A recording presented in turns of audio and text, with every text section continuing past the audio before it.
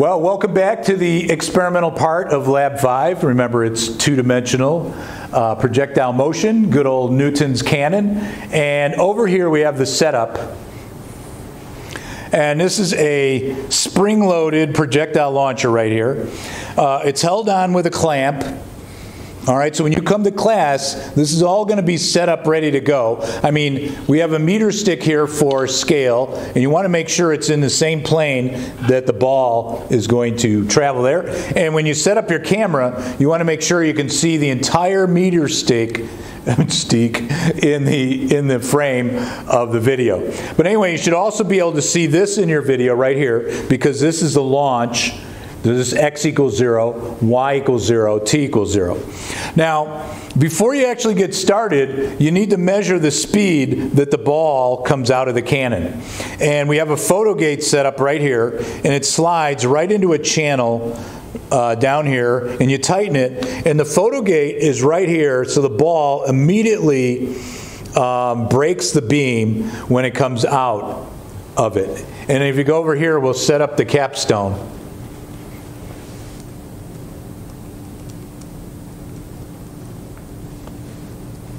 Oh my gosh, hang on one second.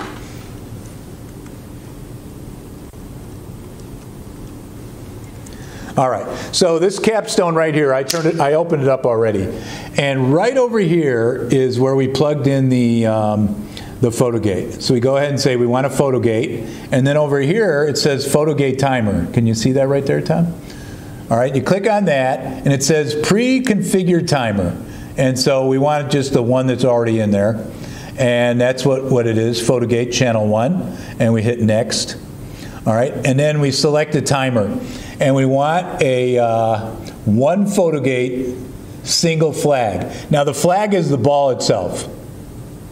And click on that, and then you come down here, and we want time in the, actually we'll just take the speed.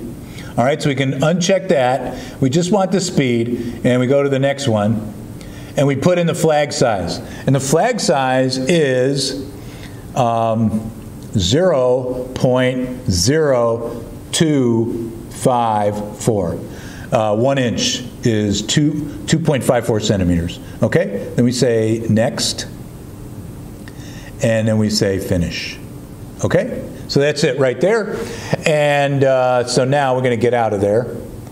And all we need is a digits. So over here we click on digits. All right, we select the measurement, and we're going to go with speed, and it will give us the value each time we shoot it. Okay? So we're going to go ahead and do that really quickly. We'll do one of them for you. Let's make sure. Okay, good, everything's on. And you push collect, record right here. So I hit the record button. And if I put my finger here, you'll see. Okay, and I do it again. Okay, and again. All right, so let's just shoot the ball and see what we get. So this is called a ramrod right here. So you take that, and by the way, you need counterforce so you don't mess up your nice little angle, your whole setup. And just go to the first notch.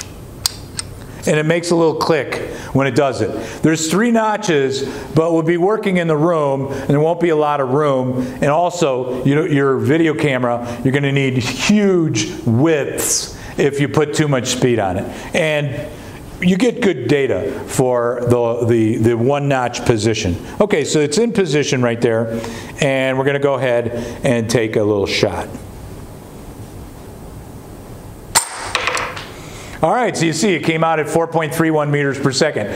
Now you want to do that like 4 times is okay, 4 or 5 times, and then average the number. So that's your V0. That's the speed it's being shot at.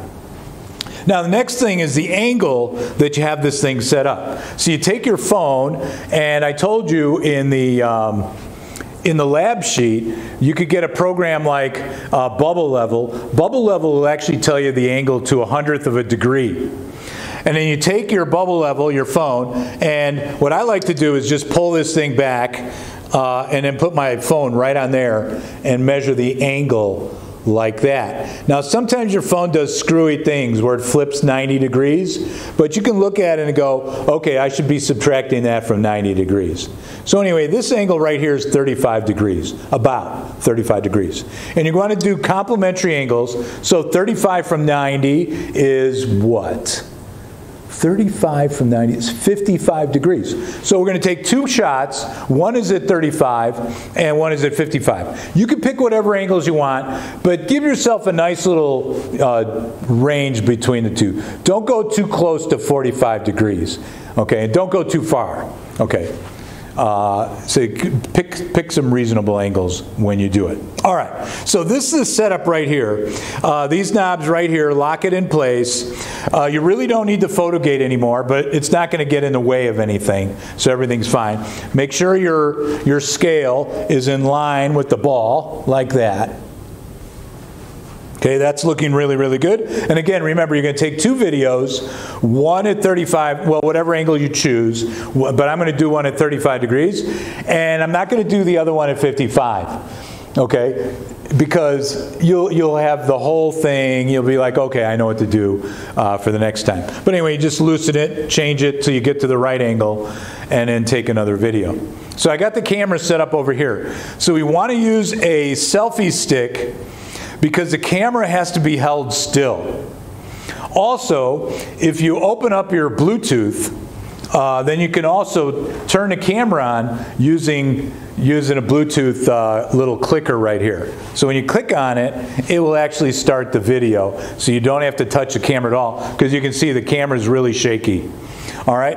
And you want to set your camera to slow-mo video. And when you're all set to go, then you just push that button. It starts the action. I'm going to load the ball. Okay, and Tom over there, Tom, my son, he's taking a video for me. Tom is going to show you what the screen looks like when I launch it. Can you see it? Sort of.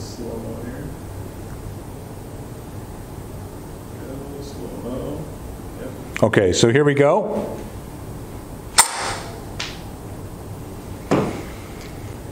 Now, when you take the picture, the ball came up like this and then comes down like this. Now you want to be able to see the ball at least return to the level it was shot at. Okay, so in this line, you can see on the board there, the bottom of the board was pretty nicely aligned with the video that I took, but it's got to come up and come down like that. So here, I'll quickly change the angle just so you can see what the steeper angle looks like. I'm not going to set it because it takes too long, but I'll go ahead and raise the angle.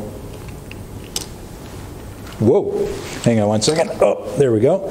So there's a steeper angle like that. Remember, this would be 55 degrees. And we're going to launch that. So you want to make sure that you get the height so you can see the height. And again, you got to be able to see from beginning to end along the horizontal range of the projectile. And I don't think there's anything else. Everything works out pretty well. Remember, this is all set up, but when you write the procedures, you have to write them as though you set it all up. But again, we only have 1 hour. And that's it. So may the Lord be with you, and Godspeed.